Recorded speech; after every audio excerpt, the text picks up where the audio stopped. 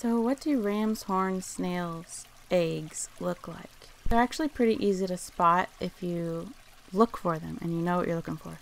They look like a round translucent disc with little brown or yellow spots in them, and they're actually really easy to remove if you ever wanted to. They peel off as easy as a sticker or a stamp, and they feel like hard jelly or rubber.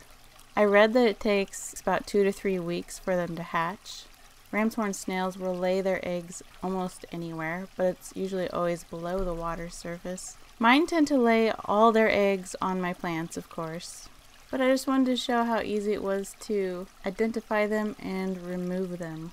I know some people breed them on purpose, which seems like one of the easiest jobs in the world.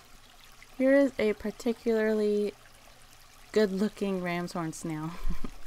He acted as though he wanted to show off, so I filmed him. Anyway, this was just a short little identifier video. So thank you for watching, and take care of yourself and be good to each other.